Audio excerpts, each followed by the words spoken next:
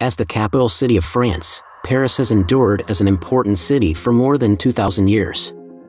Often called by nicknames like the City of Love and City of Lights, Paris is today one of the world's leading centers for business, fashion, entertainment, art, and culture. Just mentioning Paris conjures images of the city's world-famous landmarks, museums, and cathedrals. Also called the capital of fashion, Paris is home to some of the world's finest designer names, including Yves Saint Laurent, Lancôme, L'Oréal, and Christian Dior. In this video, we explore the best tourist attractions in Paris. We've collected a list of the top tourist attractions in Paris so make sure to include them in your list if you're a visitor. At first in the list, number 1, Eiffel Tower. Visiting the iconic symbol of Paris usually ranks as the number one thing to do for most tourists. Towering more than 1,000 feet, 300 meters, high in the Champ de Mars Park, this iron structure was constructed for the 1889 World Exposition. One of the world's most photographed tourist attractions, the Eiffel Tower presents an excellent photography opportunity for both day and night. Number 2, Notre Dame de Paris.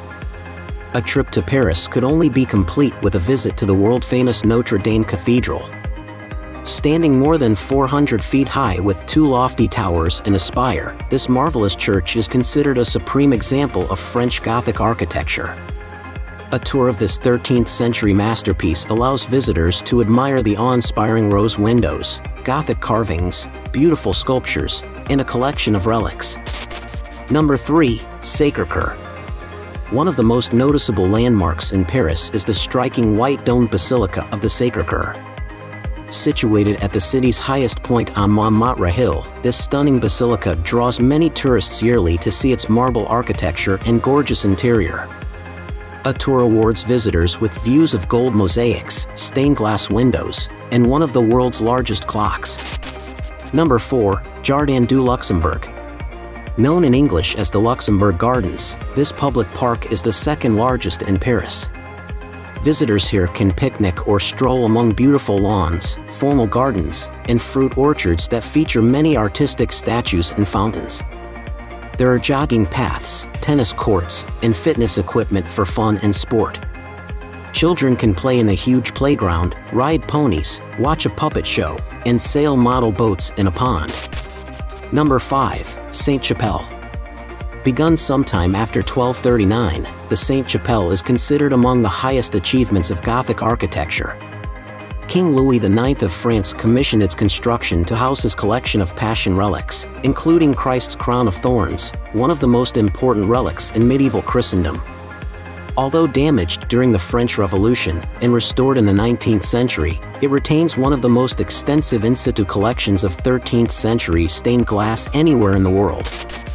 Number 6, Disneyland Paris. When Europeans can't get to Los Angeles to see the original Disneyland, they head to Disneyland Paris, Europe's most visited theme park. Disneyland Paris is more than just a theme park with spectacular rides like its namesake.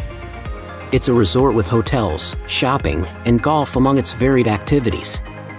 In 1992, it became the second Disney park to open outside the United States. It's located about 30 kilometers, 20 miles, from central Paris. A companion park, Walt Disney Studios Park, opened in 2002. Number 7, Palace of Versailles. The Palace of Versailles started as a royal hunting lodge, but later became a palace housing the king's court. The mammoth structure is ornate, opulent, and over the top in its richness.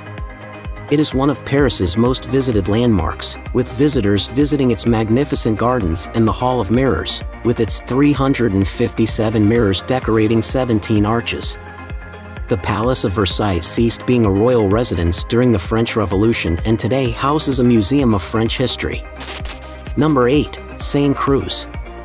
The River Seine runs nearly 800 kilometers through France on its way to the English Channel.